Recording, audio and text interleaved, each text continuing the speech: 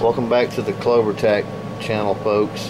And yes, as you can see, today we're going to be working on the rounding Buckmarks again. I'm going to be installing the Volquartsen extractor. Picture here so that you've got the part number.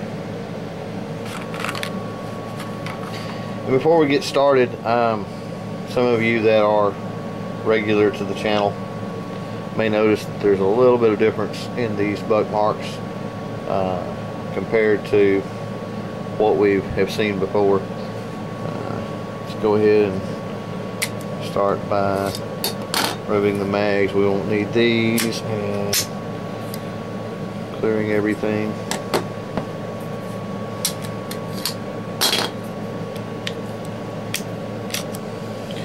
Everything's clear.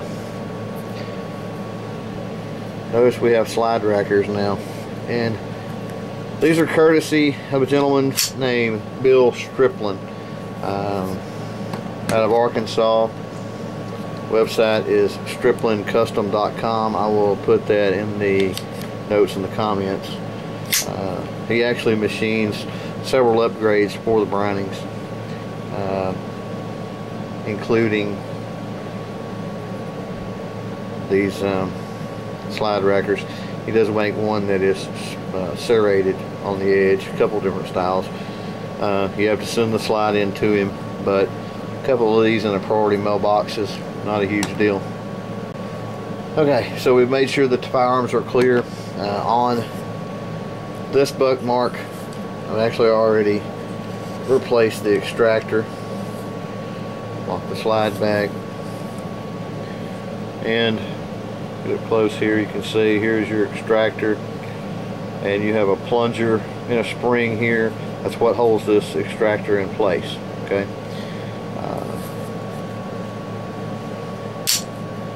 As far as the look, this one still has the original. Not a whole lot of difference in between the look of the original and the Volquartsen. It's got a little sharper edge, so it's able to actually grab in under the cartridge head and extract it a little easier. Now, with the firearm unloaded and the magazine out, these are pretty easily replaceable without having to do anything else. You've got to make sure not to trip the slide release when you're doing this. You could slam a slide on your finger, but it's not a altogether hard project. So let's go ahead and open the Volquartsen extractor. My apologies for the box being beat up. When I ordered these, they were actually shipped in a box with several other things, including a 25-pound bag of number 8 shot, which obviously crushed the packaging. But here's what the extractor looks like. And essentially what happens is you're going to slide it in there, and you've got your detent. It's going to hang right here. This side's facing inward. Your detent's going to hang right here. That keeps it from jumping out, obviously. And then the spring behind it, which puts pressure on that detent. So that's how it all works.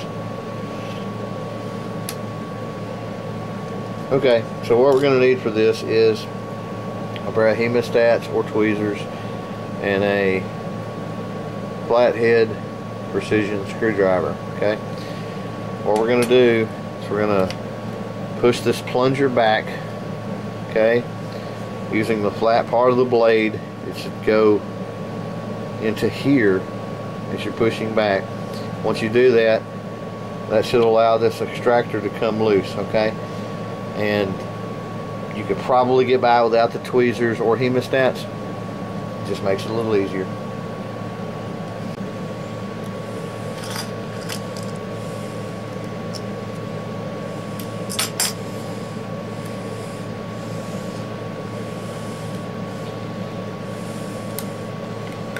Now,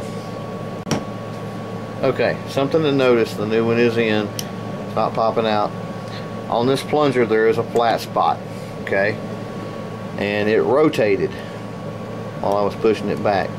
So what you'll want to do is rotate that plunger back around so that the flat spot covers this flat spot, which would be right here on the extractor. Okay, and we're done.